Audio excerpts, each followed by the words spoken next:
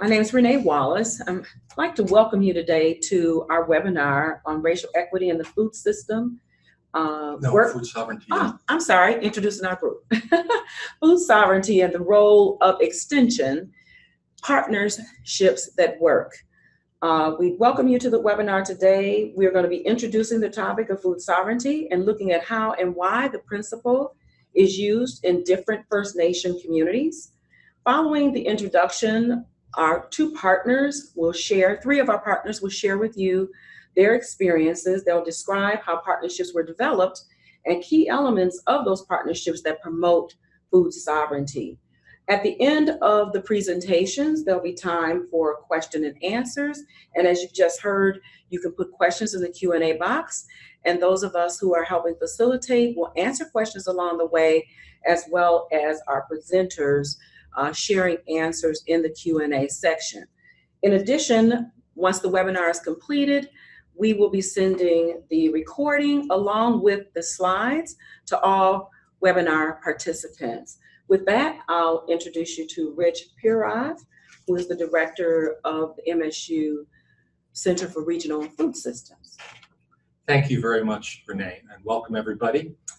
This is our third webinar, national webinar for the Racial Equity in the Food Systems Work Group.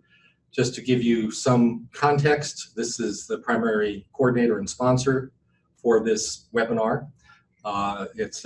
This group is a community of cooperative extension professionals and community stakeholders who connect, learn, and collaborate to facilitate change within our institutions to build racial equity within the food system. And although we have some focus on cooperative extension, our webinars have been attended by multiple nonprofits across the country and other countries as well, Canada and Western Europe, and as well as government officials, private consultants, just individuals, and really all folks that are connected to the food system, hospitals, you name it. So what you're looking at is the committee members of the Racial Equity in the Food System group. We are a national group, and there are members across the country that meet monthly and generate. One of the main tasks is to generate the content ideas for these webinars and the work that we continue to do to try to help include a racial equity lens in our food systems work nationally. So that's a bit of context. And we're going to do a quick poll question before we start our presentation. You're seeing the poll question on your screen, but you're going to be able to take the poll. It's going to show up as a box on your screen. If you would please, this question, I'll read it, is to what extent does your organization work with First Nation communities in your state or region? So please try to respond to this question. When we finished, we'll move on to the presentation. We'll wait no more than 1 minute. Rich, while we're waiting for people to fill out the poll question, we did have a question in the chat. Someone is saying that part of their screen is being cut off, and how you can fix this is up at the top of the screen, you will see an option that says View Options with a drop-down arrow. If you click on that, you can alternate between Fit to Window and Original Size, and that should fix any problem that you might have with how it is viewed on your computer. Okay. Gwen, will you be able to end the poll? Yes. Okay, let's end it in 5 seconds, if you haven't ended it already. One step ahead, yeah. Okay, so just a quick look here, just so you can see what the response was here. Close to 50% of people that are currently participating in the webinar say they work to a limited extent with First Nation communities. About 20% say they do. About 40% say that either they do not work with First Nation communities or they don't know. And then a small percent, about 13%, work with First Nations communities extensively. And there are several individuals on this webinar currently that are either members and or members of First Nation communities that work with an extension. So thank you for giving us that information. That'll be helpful as we, and I hope that's also helpful for the presenters. So we're going to move on, and we're going to open up the mic first for Rachel Linval, who will introduce our first presenter, Janie Hipp.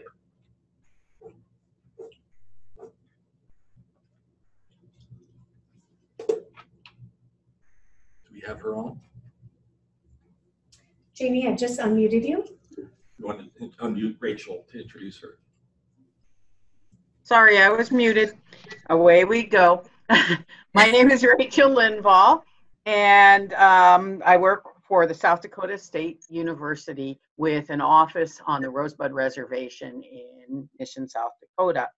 It's my great pleasure this afternoon to introduce our first speaker, and she is Janie Sims Hipp. Before serving as the CEO of the Native American Agriculture Fund, Janie Sims Hipp, who is a citizen of the Chickasaw Nation, was the founding director of the Indigenous Food and Agriculture Initiative at the University of Arkansas.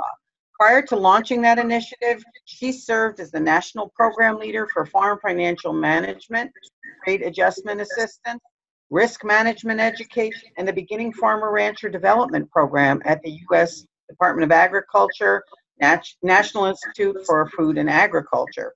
She was thereafter selected as the Senior Advisor for Tribal Relations to Secretary Tom Vilsack and Director of the Office of Tribal Relations. Prior to her work in Washington, D.C. at the national level, she enjoyed a lengthy domestic and international career spanning more than 35 years in the agriculture sector as an agriculture and food lawyer and policy expert. Her work focuses on the complex intersection of Indian law and agriculture and food law.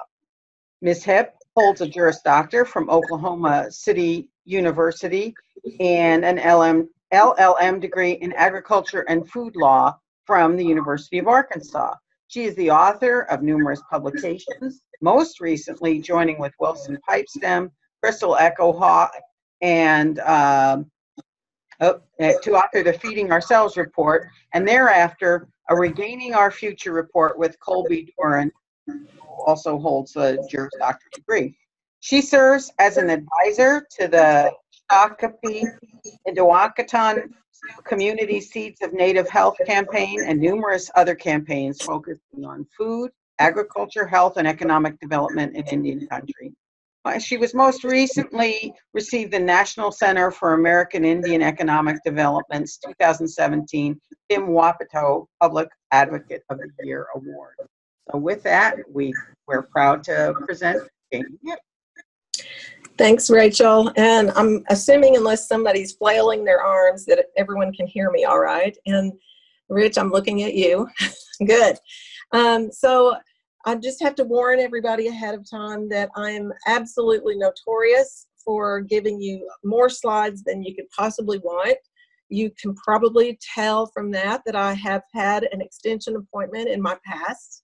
So I like for people to walk away from anytime we gather up and talk to each other, really having a lot of information at their disposal.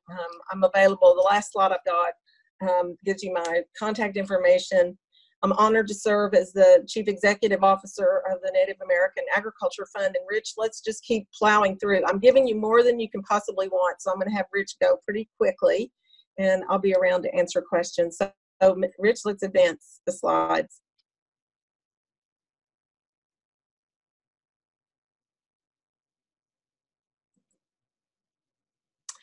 So I did want to spend just a second letting everyone on the call, the webinar today, know about the Native American Agriculture Fund. It is the largest philanthropic organization solely devoted to serving the Native American agriculture community.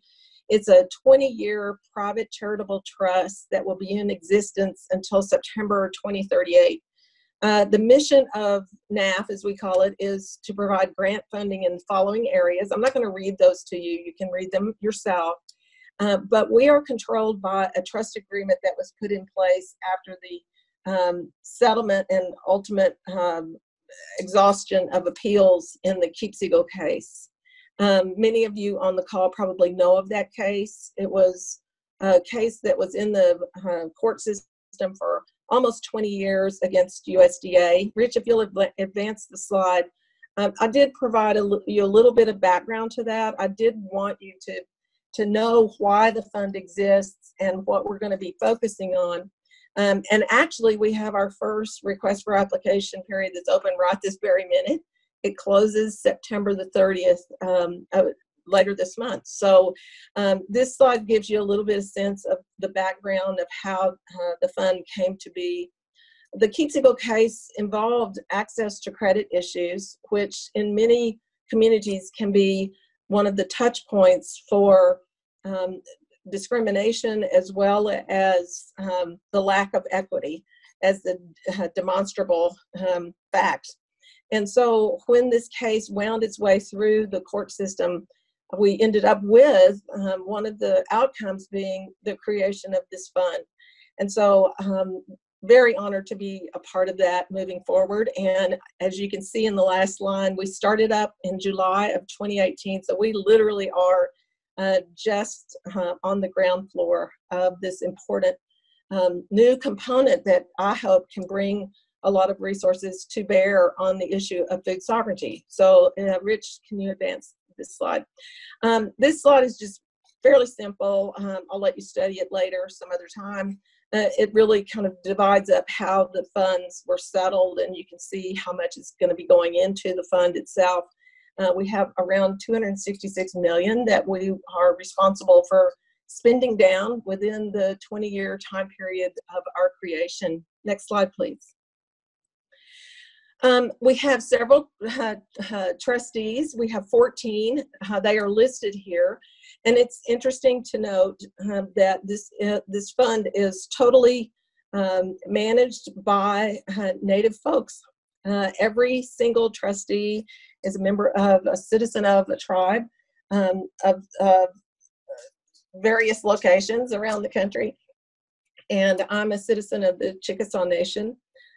We meet regularly. We are really focused right now on the request for applications and the decisions that will come after that. Next slide, please. There are some restrictions on the funding. I'm going to let you study those later. We can't do lobbying. We can't do political activities.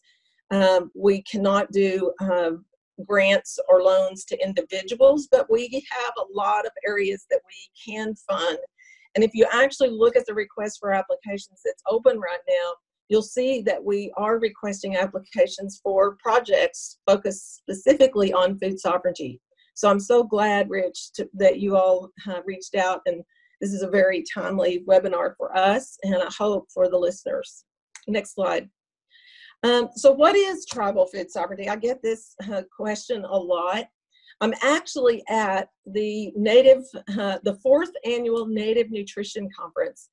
It's been hosted for 4 years in a row by the Shakopee Menominee Sioux community as a part of their Seeds of Native Health national commitment. And there are, at last count, I did go down and take a look, there are probably 800 or 900 attendees of this conference. So any of you who are on the webinar, I urge you to kind of put this in your things to do list, because food sovereignty is literally on the lips of everyone who's in attendance downstairs. And so the minute I get done with you, I'm going back downstairs because there are a wide variety of topics that are being covered around the issue of tribal food sovereignty.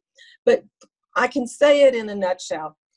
Prior to European contact, Native communities on this continent had the benefit of a very ancient food systems in various locations with communities that thrived and were extremely dependent on their food systems that were actually quite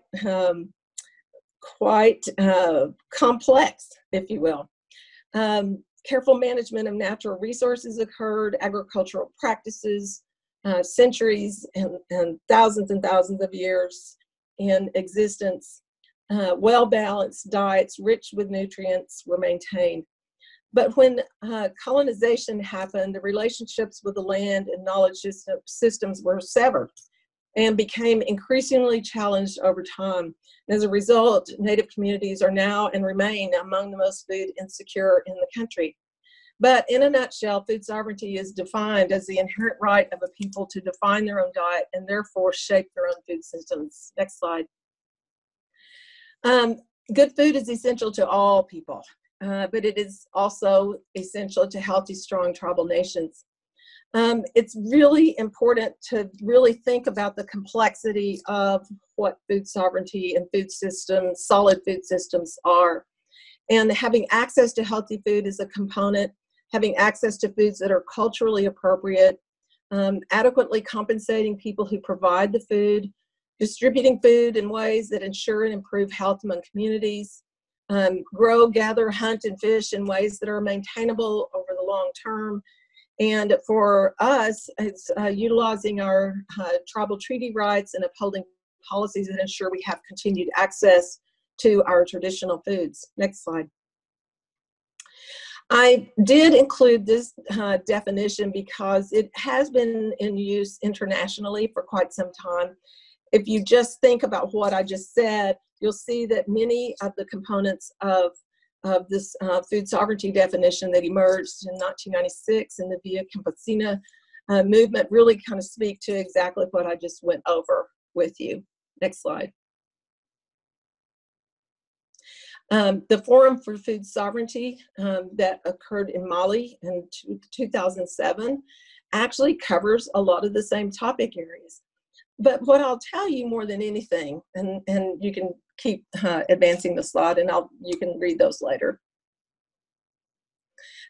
is food and agriculture policy, I will throw you into the legal quagmire just for a moment, is built upon a very complex system of international law and policy, federal agriculture and food law and policy, state laws, local laws, and now tribal laws that are being passed and put in place by Native nations. There was actually, in the conference that I'm here with today, an entire panel this morning for multiple hours around Native policies that are being entertained and enacted by tribal governments who have control within their own tribal jurisdictions with regard to matters related to food.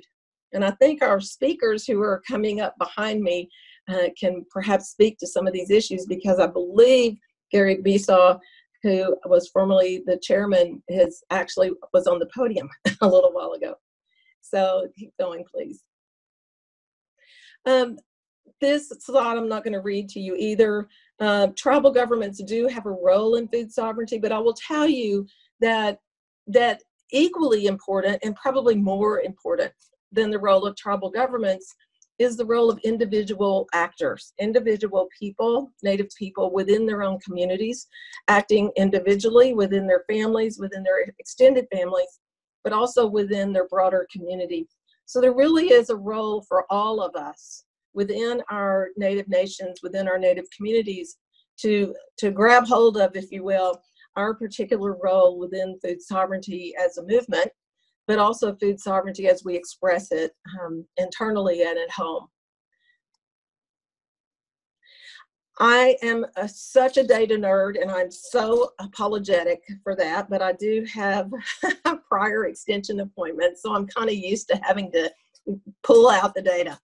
But I did want to share with you, and I'm going to go through these very quickly. I apologize for that, but there's too much to talk about here. And what I have found over my experiences over the last 35 years is sometimes we within Native nations don't even know all this data, much less extension, research, or education professionals within the land grant system. And if you'll remember back to the question that started everybody off, most of the folks on this webinar have not engaged with Native nations very often. And so I do believe that the best thing that we can possibly do if we have any part of our lives within the land grant and extension system is to know who we're talking to, and to quit talking just to each other and to start talking with the Native nations who surround you. And I will share with you, I don't know where everybody's from today, but I would bet you that most of the folks on this webinar can see themselves somewhere on this map.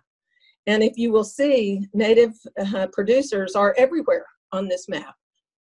the Farm Credit System actually has a deeper dive on this map, and they can show Native producers throughout and food people throughout the country. Next slide. This is the same sort of map presentation from the 2012 census. The previous map was from the most recent census, and they are just now releasing at NASS the specialized American Indian reservation data. So anyone who is within the land grant system, no matter what your role is, if you have a desire to engage Native nations and learn more about food sovereignty, I really encourage you to do your homework. Understand who you're living around and whose land you may be on. Next slide. The whole rest of the slide deck until the very end literally goes through and tries to slice and dice, which I am prone to do, some of what the most recent census is showing us. So one of the takeaways that I am constantly amazed with is that Native farms tend to be twice the size of white farms across the US. So a lot of folks don't ever dig into this information, and so they don't really understand what we do know. And it is not even complete. NASS itself will tell you that we probably are about half undercounted, at least. So it is important to get a fix on this. The food sovereignty movement in Indian country is on fire. And I will tell you, I bet Brian will say that, and Rachel, I bet Aaron will say that as well. It's hard to go to any tribal conference or convening without something being said and done about food and about food access and about reviving and creating more sustainable food systems within our communities. This is literally not, I don't see any stone left unturned at this point. And it's a very exciting time to be talking about these issues. And I'm really thankful that Rich and his colleagues invited me to speak on this. And I'm just going to keep plowing because I really am very close to wanting to turn this over to the other speakers. I could go on about this for a long time. As you can probably imagine, 35 years in this space, and I have a lot to say. Janie, we will, if we can try to close in about, say, 3 minutes. Take me to the very last slide. And you'll see once you go through it, Rich, that there's a lot there to dissect and to digest.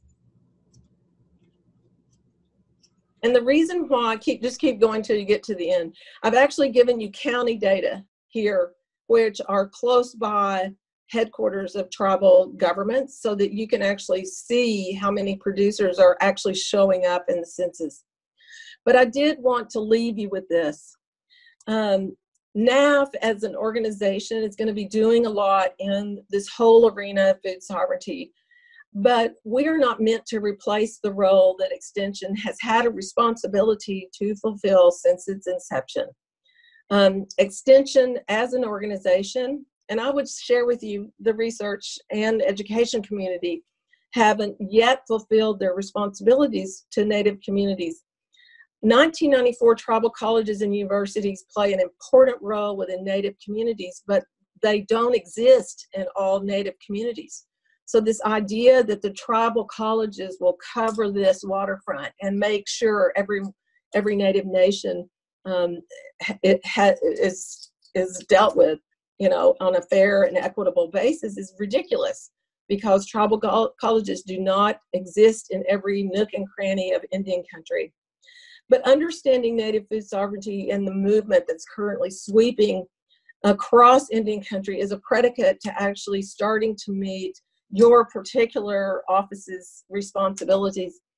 And I say this very specifically and pointedly because I really do believe in the role of the research, extension, and education system.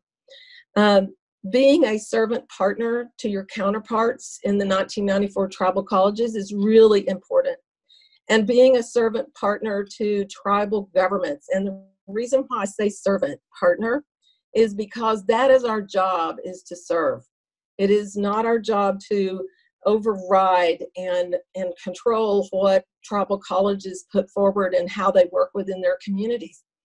And I will tell you straight up that tribal governments and Native peoples, Native communities across the country are going to do this work regardless. We are deeply involved in food sovereignty and food systems rebuilding, and we're excited about it. There's so many amazing things that are happening. But your work must be preceded by an understanding and an improvement of your own knowledge. And I really am thankful for Michigan State to have taken the lead. I'm so happy to know of the racial equity conversations that are happening. And if there's anything that we can do to assist in that, we will, because it is very important that food sovereignty take hold and just continue to grow and spread across Indian country. That's my contact information, and I'm going to sit back and I'm going to listen to Erin and Brian now. Thank you all.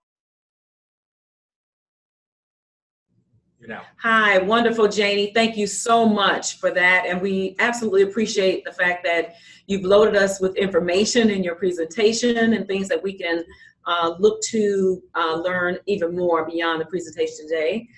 Erin Piet, a member of our work group, is now going to introduce our next speakers. Thank you, Erin. And we'd just like to remind you that you have roughly about 8 minutes each for your comments, and then we will go to Q&A after the next two speakers. And also, Janie, people are asking questions in Q&A. Just to remind you that you can pop in and answer questions as we go. Thank you. I'm doing it. All right, Erin, it's to you. Thanks, Renee. Hi, everyone. I'm Erin Piet. I'm with the University of Wisconsin Division of Extension, and I'm based in Madison, Wisconsin, on the ancestral land of Ho-Chunk Nation. And I'm really happy to have this opportunity to introduce our next two speakers, Jennifer Gauthier and Brian Kowalkowski. Jennifer K. Gauthier is an enrolled member of the Menominee Nation. She's worked in her community for over 20 years. Jennifer worked for the Menominee Indian Tribe of Wisconsin for nearly 15 years, with half of those years spent in administration, overseeing more than 10 tribal departments. For the last 6 years, with the University of Wisconsin Division of Extension, Jennifer has taken extension programming and resources and adapted them to fit the needs of the community. Jennifer's work is unique, and her years working with the tribe gave her an in-depth understanding of community and political systems to help her do the work she does. Jennifer has a BA from the University of Wisconsin-Madison in political science and a master's of public administration from the University of Wisconsin-Oshkosh. Outside of work, Jennifer is the chair of the Menominee Language Culture Commission, and she has dedicated her spare time to assisting with language and cultural arts revitalization. Brian Kowalkowski started at the College of Menominee Nation in 2007 as Assistant Director of Education Outreach Extension, and prior to that, he worked for the Menominee Tribal Government for 9 years. First as a land use planner, and then as a community resource planner. His current position as Dean of Continuing Education requires him to manage and administer all grants and contracts of the department and act as the Extension Director. He analyzes community data to determine appropriate activities to be undertaken by the department, and he also works with different community agencies to establish cooperative working relationships. He's involved with numerous local, state, and federal professional organizations, representing his college and 1994 tribal land grant schools. Thank you again to Jennifer and Brian for sharing your work with us, and I will turn it over to you. Thank you for that introduction, Erin. So first, it's important to start with who we are. The orange area on the map shows both Menominee ancestral territory and our current reservation. We were removed from 10 million acres of land, which we cared for and had a relationship with, to just over 230,000 acres through a series of treaties in the 1800s. The Menominee don't have a migration story, and this area has always been our home. While we're known in Wisconsin as the Menominee, the people of the wild rice, we call ourselves Mamache Tawak, or the movers. Next slide. Our relationship with food. So it was only a generation or two ago that we were practicing and living true food sovereignty. We maintained a relationship with our environment and continued to rice and harvest wild foods. We hunted and we grew our food sustainably. You'll see these pictures from the early 1900s that show this way of life. We have our own knowledge systems, our own 13-moon calendar that helps tell us when we should be doing certain activities. We have cultural teachings associated with those activities, and we know that if we take care of these things and maintain those relationships, that they'll continue to be there for us. When I was asked to share what food sovereignty meant to Menominee, this is what comes to mind. Next slide. Our county health rankings. So sadly, we moved so far away from these as a result of boarding schools, federal legislation, and the introduction of Western systems into our daily life. I'm going to talk about these county health rankings because it's such an important data set for our community, and it's a good visual of how boarding schools and the rest impacted Menominee life. As you can see, we're ranked last in all of Wisconsin's counties as being the least healthy. You'll see the health disparities between Menominee and the rest of the state. As is the case for many Native communities, we increasingly became known and defined by our statistics. It was important for us to recognize this and to understand the data and to do something about it. And over time, we took control of that narrative and we became empowered by the data and used this data as a source of strength. Locally, many of our service providers within the reservation began to look at language, culture, and community knowledge as a source of strength. And our food sovereignty work in Menominee is reflective of this. Next slide. Outreach, education, and building capacity. So Menominee food sovereignty isn't linear, and we're ever evolving. Our outreach, education, and building capacity are not standalone undertakings for us, and they're all related to each other. Our work is focused on building community by connecting our members to resources of the university, the college, and our Indigenous knowledge. And when I say our, this includes the Division of Extension, College of Menominee Nation, Menominee Indian Tribe of Wisconsin, Menominee County, and our community grassroots groups. We've had to work collectively to make change. Also, all of our outreach, education, and capacity building thoughtfully integrates Menominee history, language, and culture. This has to be a part of our work because this is who Menominee are, and all of this is our path to wellness. Next slide. Understanding our local needs. So to do our work well, we've made it our goal to continually reach out to community and our local partners to ask what the needs are. And this last year, we as service providers needed to pause our work and engage with community in understanding food sovereignty. As service providers, we were using terms that didn't resonate with the community, the term food sovereignty itself. And what we found was that we were talking about the same things, we were just using different words. When we asked our community about food sovereignty, one person said, "Oh, you mean being Menominee?" This resonated with the rest of the group, and further, they believed our food sovereignty work should be a system where we're reliant on ourselves and not grocery stores and any other off-reservation food sources. We've learned so much by engaging with community and using surveys. Evaluation provides us with good information to refine and adapt our work. We're so thankful to the First Nations Development Institute for giving us culturally appropriate tools to do this work. You see a picture here of our garden workshop series. We titled this Garden Time is Family Time. The series was built around community needs assessment, and as a result, we had standing room only for 6 weeks of the series. Next slide. Here are pictures of a community outreach event that continues to evolve. As part of our food sovereignty work, there's a collective of departments that have been working together to distribute seeds and plants to the community.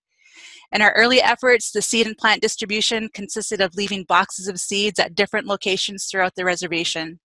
While we were providing a good, we were missing the opportunity to engage with people, to share information, and to see what needs existed. So over time, we moved from leaving boxes to the event you see here.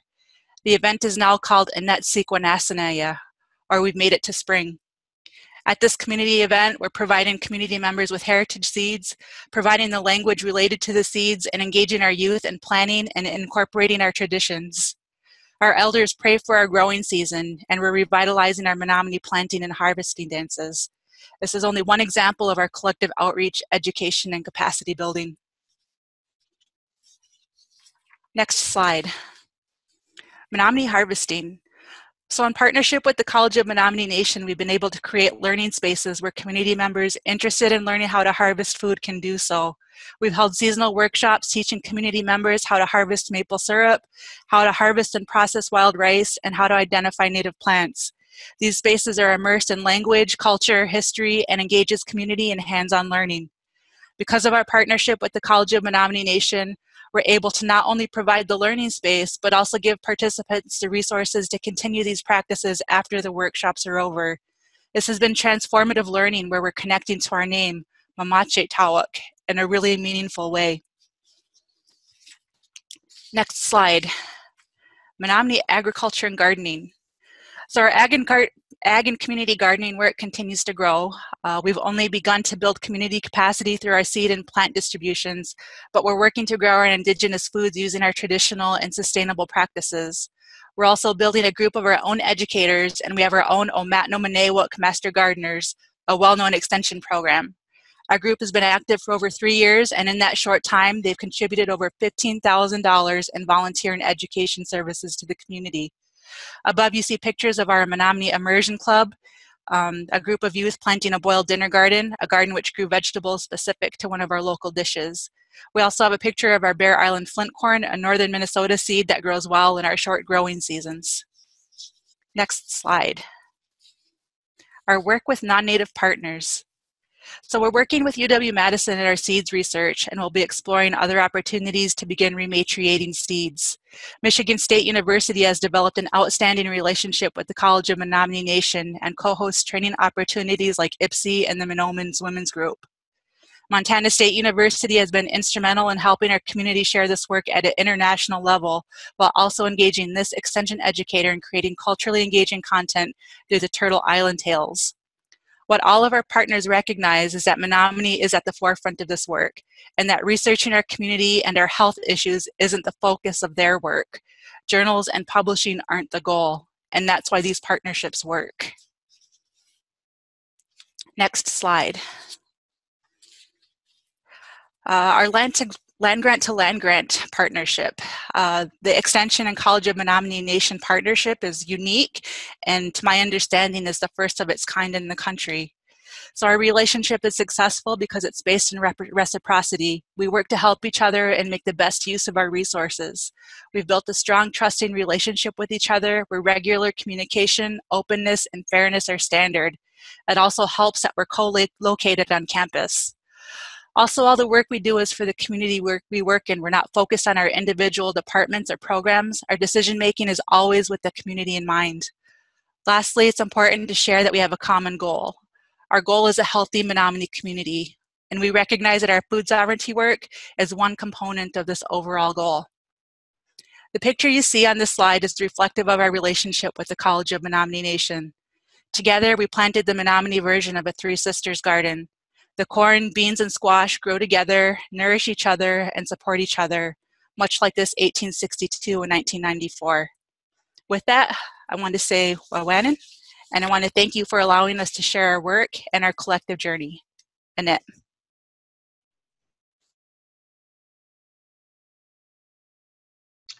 Okay, thank you, Jennifer. Excellent job, and I want to say thank you to Aaron for the introduction. I want to say I appreciate the opportunity to be able to work with you guys on doing this presentation on food sovereignty and to be able to share what we're doing here on the Menominee Reservation.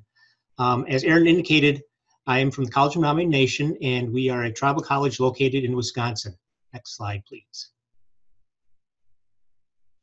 So just a little background. I know Jennifer gave you some background already, but we are located 45 miles northwest of Green Bay in Wisconsin. You can actually see us on this map here. The darker green is all the forested areas in Wisconsin, the areas that have not been cut over or cleared for farming. So you can actually see the boundaries of the reservation just from an aerial photograph because of all the forest. As she indicated, it's made up of 235,000 of forest land that has been sustainably managed by the Menominee for over 100 years. The tribe runs a sawmill that employs local members and is well known for its lumber and forest products. The Menominee is also rural, and the total population right around 4,500. I'm actually going to move on to the next slide. Jennifer gave you some background on the health statistics, so I'll just jump right into the next slide. So the college is a tribal college that was chartered by the Menominee people in 1993. It received its land grant status in 1996 and has its main campus and community in the community of Kashina, with a satellite campus in Green Bay that serves the Oneida Nation. From a food sovereignty standpoint, the college works with with my Department of Continuing Education, which oversees, like was mentioned, the tribal extension programs, the college's Sustainable Development Institute, the local UW Extension, which Jennifer is a part of, and the most recently we've been able to partner with TCU with the VISTA program, which has allowed us to bring in an AmeriCorps VISTA each year to help us out with what we're doing. Next slide. So as indicated earlier, the reservation was and still is heavily forested to the point that some areas have little disturbance as a result of Western agriculture. The Menominee were considered hunters and gatherers for years and years, and there was little proof that any of the agriculture occurred among the Menominees. In the early 2000s, the college brought a well-known tribal archaeologist onto its staff by the name of Dr. David Overstreet. Dr. Overstreet had been working with the tribe's historic preservation officer for many years. The intent was to try to get the people in the community, give them an understanding about the preservation and ancient sites on the reservation and its importance. So also we have as mentioned, we had the sawmill, which is run by the Menominee Tribal Enterprises. And the forestry department, the foresters who go out into the forest and mark the trees, they had indicated for a number of years that they saw these areas where it seemed like there was a disturbance and symmetrical lines deep in the forest. So when Dr. Overstreet and his team went out and inspected these sites, they felt that these could possibly be ancient gardening techniques conducted by the Menominee. So in order to conduct a proper investigation, what we did is we applied for a tribal college research grant through USDA NIFA, and we received the Sustainable Organic Agriculture Menominee Legacy Grant. And Dr. Overstreet was determined to prove that the Menominee were indeed farmers and gardeners and not just hunters and gatherers. It later turned out that these sites, after he thoroughly inspected these sites, they weren't just these small garden areas that the foresters were finding, but they were vast acres of land that raised beds were being developed on many years ago. And he was able to date seeds of corn and beans all the way back to AD 800 to 1450 by working with partners from UW-Milwaukee, UW-Madison, and the Smithsonian. Next slide. So here you can see some of the untouched garden beds that were inspected, found by the foresters, and Dr. Overstreet and his crew were able to go out and analyze them. The storage pits in the middle were like a refrigerator or freezer for the ancient Menominees. That's where they stored their food. And again, these are all areas that were untouched by Western civilization. So this is what it looks like right now out on the forest floor. The picture on the right is actually a profile of one of the digs that occurred in one of these sites, and you can see the kind of blackish soil in the middle there, and that's actually muck from the bottom of a river. And what the Menominees did was they carried this up into their garden areas to make the soil more nutrient, because they realized that the soil they were using did not have the nutrients needed to grow the food that they were trying to grow.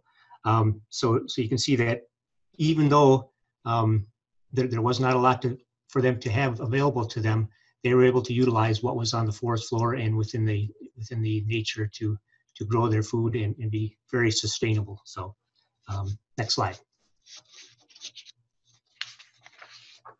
So that being said, we've been able to get the community really involved. The community decided, when they heard all this newfound data and information, they became very excited about the idea that the Menominee were actually gardeners and farmers. They saw this as something really cool now. Farming and agriculture was actually cool. And like Janie said, it really lit that fire. And so we've been able to capitalize on that from a USDA NIFA standpoint and tribal extension standpoint here, and bring in a lot of resources and try to work with individuals in the community. And luckily, we've been able to do a summer program called the Menominee Youth Heritage Program with a special emphasis grant from the USDA. And we were able to bring in youth for the summer. They went out with Dr. Overstreet to do some of the digs. And actually on the right-hand side there, you can see where they were planting a raised bed garden, similar to the one that ancient Menominee ancestors were growing.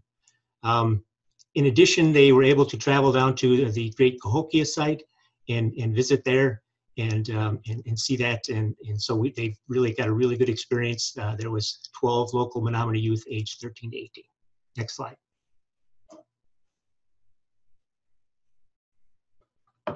So at the same time, as Jennifer was saying, we started to create a partnership with our UW Extension. Prior to that, we didn't really have a really good relationship as of 1994 with our 1862. We would have meetings once a year maybe, and the folks would come up from Madison. We'd meet. They'd go back to Madison, and we wouldn't talk anymore. Finally, we decided that we're not going to meet with our 1862 anymore if we're not going to be able to make something out of it. That was when we decided we needed to first build our relationship before we could build our partnership. So from that standpoint, we had some goals that we wanted to come up with, and we wanted to collaborate with communities and identify their educational needs. That was the most important, because we didn't want to come in and tell the communities what they wanted to hear. We wanted to hear what they needed, and we would look for that information then. So we wanted to build on this local knowledge, the knowledge that Dr. David Overstreet had found, the knowledge that elders bring. And then we were able to utilize the University of Wisconsin Extension Office to bring resources that we did not have to better enhance our educational programming. Really, one of the first things we did was we brought in a 4-H program that we co-located here on the campus, where I was a supervisor and a member of UW Extension was a supervisor. And now all of the UW Extension offices are located here on the Menominee campus. Next slide. So again, like I said, we're building the relationships. It takes a long time, but that's the best way to partner, is to first build a relationship. We found you need to be able to listen. And listening's hard. You need to understand that you can't always be talking. You have to be listening. We learned that we need to put egos aside, try other cultural perspectives, focusing on separating intent from impact, and then building those relationships from the upper administration all the way down. So our president and the folks at UW Extension, they met, and we all met, and then we would work together as a group, and that relationship built this team where Jennifer had mentioned we have this co-location of the 94 and 1862. Next slide, please. So what's brought to the table? We each bring things that the other can't.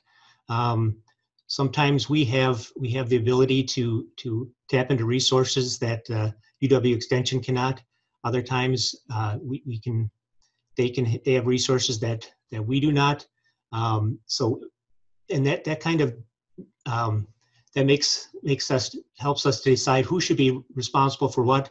But we always work together. And I think that the big lesson learned out of it is that through that relationship, we're able to have those frank conversations with each other on who should lead at any given point, because we trust each other and understand we're all working for the right reason. Next slide. There were roadblocks, and there still are. You need to understand that there will be roadblocks when you're trying to build a partnership. We needed to overcome, and we still do, the institutional memory of some hardships that occurred, some bad feelings when there was no partnership, but that's slowly going away. And finally, there always are and always will be financial roadblocks that we need to deal with. So those are some of the roadblocks. Next slide. And that's all I have. Thank you. Okay, thank you so much, Janie, Jennifer, and Brian, for your comments and perspectives on food sovereignty and the other work that you each are doing. This is a time for question and answer. I do want to to share that Renee Wallace, who normally moderates this part, had to step away. So I'm covering the question and answer portion. And we've actually had a number of questions that Janie has answered, and some of our other presenters have answered. So please do ask some additional questions. There's one outstanding question that perhaps Janie can answer, and that would be to share a bit more about servant partners and the NAFFF resources. Janie, would you be willing to unmute and just make a few comments about that? I thought you unmuted me, Rich. Okay, we can unmute you. No, I did it myself. If you can hear me okay, I'm happy to do that. I think Brian and Jennifer both kind of picked up on this, the issue of servant relationships, if you will. And Brian, you literally just talked about it in your last slide or two there at the end. I cannot tell you how many times I have had stories told to me of failed relationships between tribes and native nations and the land grant system kind of writ large. And I do believe that if we go about it with the right intention, that we can create new relationships. But that's what I meant by that, is literally going into, if you've never worked with Native nations, then do your homework and show up in a respectful way and try to understand as much as you can about their history and what their focus is. And don't come in thinking that you know everything, because quite frankly, none of us know everything. And you will be surprised how much you learn if you come in that humble way.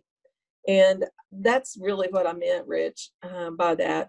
I will tell you, NAF as an entity is going to be as strategic as it possibly can be over the life of the funds. We're required to spend down the entire amount by 2038. However, I personally think we're not going to have too much of a hard time doing that, because there's so much going on right now that should be supported. I think our real role is going to be in finding as many ways that we can leverage the funds that are in the fund to achieve even more impact over time. And I bet Brian, Jennifer, and Rachel, Aaron, I bet all of us are nodding our heads that that is something that should be done, because we can greatly magnify what NAF is capable of doing in this time period if we literally think outside the box and figure out how we're going to have the greatest impact. It would be very easy for Brian to come to the fund and literally not think about how his work really impacts a broader community. But it's my hope that we really think strategically across the whole system, not just the land grant system writ large, specifically tribal colleges, but also that we think about how tribes can do intertribal work that's really important to do. So anyway, that's what I meant by both of those things. I hope I answered your question, Rich. Thank you. Thank you, Janie. You have. We do have two other questions, and I think the first of these certainly would be open to all three of you. The question is, communities overall have lost the idea of food sovereignty. How do we start recovering this in our communities? What guidance can you share? And that would be open to all three of you. Anybody willing to take an initial response? I'm going to throw Brian and Jennifer under the bus. But I think Menominee actually has a really good model. There's several other tribes across the country that are doing great models. It literally just requires you to kind of sit down and start assessing what's going on within your own community around food and around agriculture production. I think Menominee did that in the beginning and really engaged across the community. But that's just one idea. I'm sure Brian and Jennifer have others. Right. So I think when the work first started, I think that there were a lot of service providers that were so hyped up and so interested. People who had attended the nutrition conference and all of these other great indigenous ag conferences, and would come back and have all these ideas and all this energy and jump in and get started. But it wasn't really what the community was looking for. And like I mentioned, it's like we weren't speaking the same language with each other. So Brian and I sat together and we wanted to figure out what is it that the community wants. And we set up listening sessions and just had a conversation about what is food sovereignty to you. And that kind of helped set the stage, like, here's what we need to focus on, here's where we need to go. Brian? I would agree. I was just going to say, I think surprisingly, when you start to pull all that together, like Janie had mentioned, there is a lot of that work going on already. I mean, people are already doing some of these things to grow their own food, and it's just a matter of teaching it and getting that outreach and education out there, so everybody can do it. Yeah. Very good. We're going to do one more question. This would be open to all of you, and then we're close to closing. That question is: do you foresee a benefit to include a food sovereignty course within a Native Studies degree program? And it's cut off. I can't see. It says at a university. Okay, at a university. So all three of you, any comments on that question? This is Brian, but yeah, absolutely. Actually, we're at the college here. We're actually in the process of developing a sustainable ag program, and definitely food sovereignty will be included in that. And it's our hope that it's open to everyone that's really interested in sustainable ag is important. It's definitely not just a buzzword anymore. It's something that we all need to look at, and not just natives, but everyone needs to. I think it's important, for the livelihood of the country. Any other comments from either Jennifer or Janie?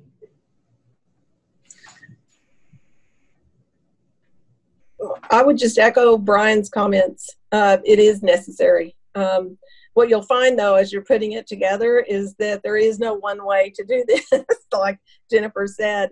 And what you really do see is just so, I think that kind of a course obviously can take a very specific, local look, but it could very easily be even more expansive across the continent, literally, because there's so much going on. You're going to probably feel like you have to have 2 or 3 semesters at it as opposed to just one. Thank you, Janie. And Jennifer, any comments? No, I love the idea of having a sustainable ag course. I think that our community and our youth need to know our history and be proud, and to know that they were the original farmers in this area we now call Wisconsin. Mm-hmm. Okay, there are several other questions. We only have time to have brief responses on one more. The question that I'm going to pick here is, could some examples of assessments and surveys be shared with the participants? We certainly can add those when we send out the recording and the slides, but does anybody have any quick responses about assessments and surveys? Sure. Brian and I have been really using the First Nations Development Institute tools. They have a host of tools and resources in there. They're culturally appropriate. You might need to do some adaptations with them, but they've been really helpful with us getting to the issues. And Jennifer, I was going to suggest the same thing. That tool is a great point of launching off. I'm not sure how to change much about it other than to tweak it locally, but it's amazing how much you can surface up using the food sovereignty assessment tool.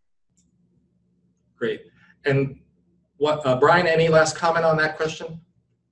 No, I guess I agree with both Jennifer and Janie. Jennifer and I used those tools and with the community, and they were very much appropriate for the community, so they were very helpful. Very good. We have 2 or 3 other questions, but we've run out of time. We just have one more slide to do to close. We'll make sure that these questions are shared with the presenters. There's only 2 or 3 more, and we'll make sure that at least try to facilitate that if you pose the question, you'll get a response. So let me just close here by just saying that, again, this webinar is sponsored by the Racial Equity in the Food Systems Work Group. This group is national in scope, and as you've heard, we sponsor many webinars. The last was on racial equity metrics. The next Racial Equity in the Food System webinar will also cover food sovereignty, but with a focus on African American communities and perspectives.